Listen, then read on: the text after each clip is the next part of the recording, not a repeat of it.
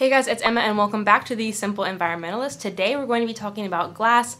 How sustainable is it really, and where does it go when we dispose of it? So a couple videos ago, I talked about this with plastic, and what inspired me with that video was noticing how much plastic ends up on the shores here in Okinawa.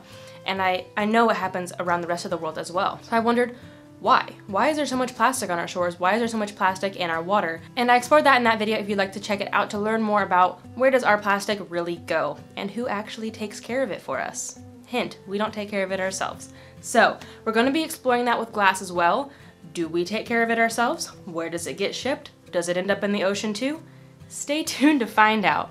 That sounded like the intro to a news channel or something. You see a lot of people, even not a part of the environmentalist movement, who are advocating for less plastic, which is great, don't get me wrong, but is plastic our only problem? And that got me thinking and made me want to explore other materials that we dispose of and see if we have a crisis with those materials as well. Maybe not necessarily a crisis, but is glass really as sustainable as we think it is? And that's what I want to get at in this video. I've even said it myself in plenty of videos that you should avoid plastic and opt for additional packaging to include glass. And so it got me thinking, which really is better, plastic or glass? And I will leave one of my favorite zero waste YouTubers, her name is Mary. I will leave her channel link down below. She explores this on her channel as well. Which material really is the most sustainable to purchase? We'll get into that later. So Mary mentioned this in one of her videos as well as my good friend Sarah on Instagram. They both talk about the life cycle of glass, and surprisingly, glass has about the same decomposition rate as plastic. It takes glass about 1,000 years to fully break down, whether it's in landfill or whether it's not. Whether, you know, like in the ocean or something. That means that glass is no better than plastic unless glass can be recycled. Because as we learned in my last video in this series, that only about 9% of plastic ever created gets recycled. So clearly plastic isn't great. And since glass ranks up there in terms of how long it takes to break down, it's really not that great either. But unlike plastic, glass can be recycled an infinite amount of times. And that's good news, right? Well, yes and no. Yes, because recycling glass and turning that into a new product is much, much better when it comes to pollution than it is creating virgin glass. It reduces a lot of air pollution and water pollution as opposed to creating a new product. Of course, it reduces space in landfill, it prevents something from sitting there and taking thousands of years to decompose. And in fact, recycled glass is almost always used in the process of creating new glass anyways. Even if it's not 100% recycled glass, it still contains some recycled glass, which is pretty cool. But glass also isn't necessarily better than plastic because, like plastic, glass is also oftentimes a single-use item. So sure, I brought a lot of glass in here to demonstrate. So sure, my pickles and my soy sauce sat in my fridge for a couple weeks. That's it. I use it until the jar runs out and then I put it in the recycle bin.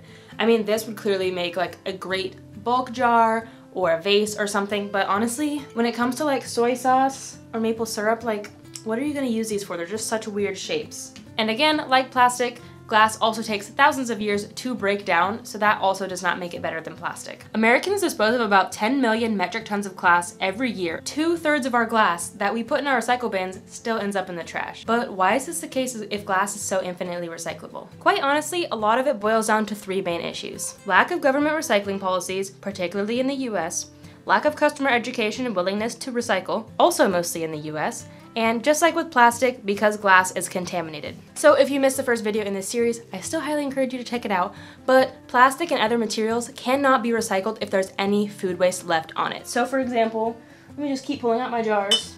This curry jar, if we hadn't rinsed it out, it wouldn't be recycled. And when we put this dirty curry jar in our bag full of recyclable glass, because one thing contains food waste, the entire bag is at risk for going to landfill. Every single piece of glass in there, whether it's clean or not. So a lazy hack that I do, that my friend Sarah also does, is because honestly, it would be so complicated to like wash this out because it's so tiny. So just throw it in your dishwasher and you have zero work, zero effort on your part to make sure that this gets properly recycled. So the number one thing that we can do as consumers to give our recycling the best chance of being recycled is to wash it properly. I cannot stress this enough. I stress this in so many videos. Please do not leave any food waste on your recycling. And that goes with grease too. So if you have greasy pizza boxes, that cannot be recycled. And like I said, I can't stress this enough either. If one thing in your entire bin or your entire bag is contaminated, the entire bin or bag is probably going to landfill. Another similarity to plastic is that the recycling process for glass is really hefty. Sure, there are many more benefits to recycling glass than recycling plastic, but it's still a lot of work, time, and effort, and money. Getting recycled glass ready for reuse takes a lot of processing, which is also done ineffectively in the US. Transporting glass waste can also be expensive and wasteful due to the weight. These costs can then be the deal breaker for glass makers. This cost plus the cost of actually recycling it might cost the same or even more than just making virgin glass. The same issue we saw with plastic. Something that local recycling facilities have done and will probably continue to do is what we call bottle bills. This is an incentive program that gives customers a bit of money back for each bottle returned. States with this program see a 98% recycling rate, while states without such programs see a 33% recycling rate of glass. Though this still remains an issue, the legislation is up to the states and not the whole nation. Unlike many European countries, however, that have national legislation and not local. This therefore encourages and mandates recycling processes in Europe and makes a recycling rate much higher. It is just not common to have the knowledge and the education about recycling and even the desire to do so. And that is because recycling is just not the norm in the US. Still, our culture is a throwaway culture, and it really hurts. Even when recycling is presented as an option, people will still toss recyclables into the trash. I have seen so many people do this. I see this at work, and it especially frustrates me at work because we have our trash can and our recycle bin right next to each other, and people will throw their Starbucks cup in the trash. I'm like, I take that as a great teaching opportunity to teach my coworkers about the benefits of recycling and why we should not be using so much single use in the first place. Even in households and communities where recycling is very, very strong and very, very encouraged, it should still be a last resort, especially with glass. So we'll explore this further when it comes to aluminum and other types of metals, as well as cardboard and paper, but those are a lot more easily recyclable and don't take thousands of years to break down, unlike plastic and glass. So if you have plastic or glass, particularly glass in this case, recycling should be your last option. This jar is a great jar. It would be great if you made your own jam or your own peanut butter, or if you wanted to take it to a bulk store, if you wanted to put some flowers in it. There's endless opportunities with this jar. The last resort should be throwing it in the recycle bin. If you don't have a use for it, you can ask around your neighborhood, you can ask local schools, local arts and crafts centers, see if they would have any use for this, because chances are people would love to have free jars as opposed to buying new, and then this doesn't have to go to landfill or the recycling center, though it would probably go to landfill. I say this a lot on my channel. Recycling and throwing things away should be the last resort. Think about how you can reuse it, how you can upcycle it, how you can repurpose it, and of course, before even all that, think about what you can reduce. There is so much you can do, especially with glass, before it comes to trash and recycling. Yes, recycling is great in some areas, but especially in the US, the recycling rates are just not good enough that we really need to do stuff more as consumers. The recycling system is not perfect anywhere in the world, so try to think of recycling as your last resort. But you still might be wondering, like I mentioned in the beginning, is glass recycling handled domestically in the US? And in the case for the US, almost all glass recycling is handled domestically, which is good news, right? Notice I said handled and not recycled. That is because the US does handle our glass. The recycling rate is still really, really low. So this was another one of those items that we used to send to China because they handled all of our recycling, I think like 10 years ago or so. But we quit shipping it to them, I think before we even quit shipping plastic to them. I'm not quite sure. I'll leave some articles linked down below. But basically, it was way too much weight to ship it over there. Most of it would break before they even got there. And then broken glass can't be recycled because it's just so dangerous for people to handle. So there was just a lot of risks shipping it to China, so we just decided to stop. Plus, China banned imports of garbage. So a lot of reasons why China doesn't handle it anymore. But you might be wondering, that's good, right? We don't want people to handle our trash. While it is true, it is unfortunately still not recycled, even when handled locally.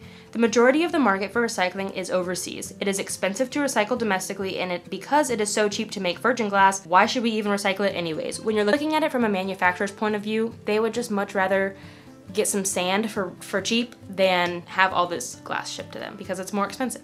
They're always going to choose a cheaper option. Both outcomes, whether shipping it overseas or going to landfill, are unfortunate.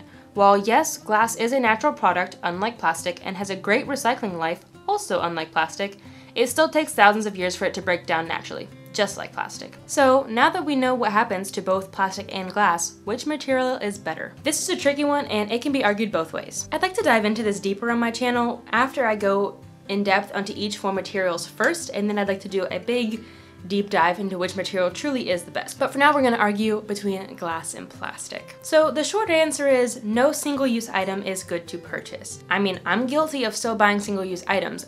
I just can't help it sometimes. The goal is to always reuse, repurpose, one of those other R words, before you recycle or throw it away.